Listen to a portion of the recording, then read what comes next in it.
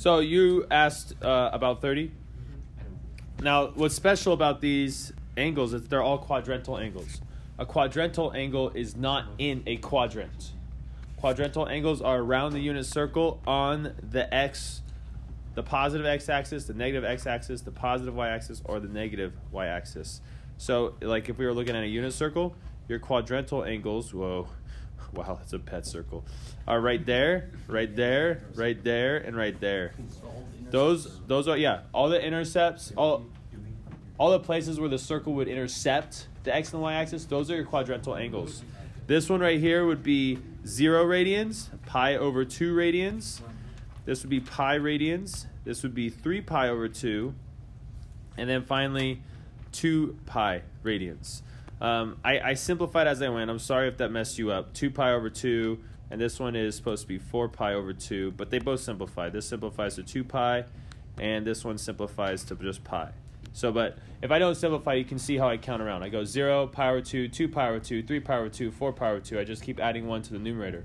So what you got to do here is you got to know all the coordinates at each of these. So do you guys know the coordinates at 2 pi and 0?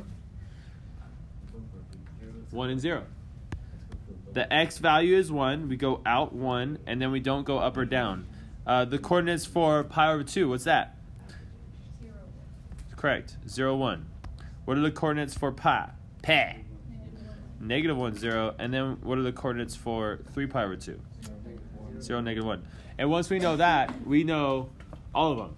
Look, this is the sine of 0 or 2 pi. Oh, sorry, this one right here.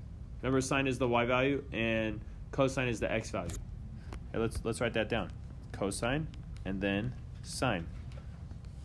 This is x. This is y.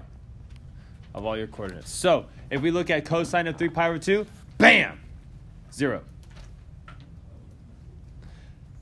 What about, secant? What? Secant? What is secant? Secant is the reciprocal of? So, it's 1 over cosine of pi? And do you guys know what cosine of pi is? Negative 1? So you get 1 over negative 1, which equals negative 1. Ooh. What about, looking. No, not that one. Yeah, what about this one? What is that going to equal? What is the reciprocal of cosecant? 1 over sine pi. And what is sine of pi?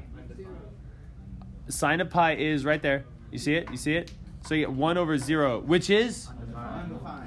Undefined. Or you can say does not exist. I think undefined is a better answer. Because we can never divide by a 0.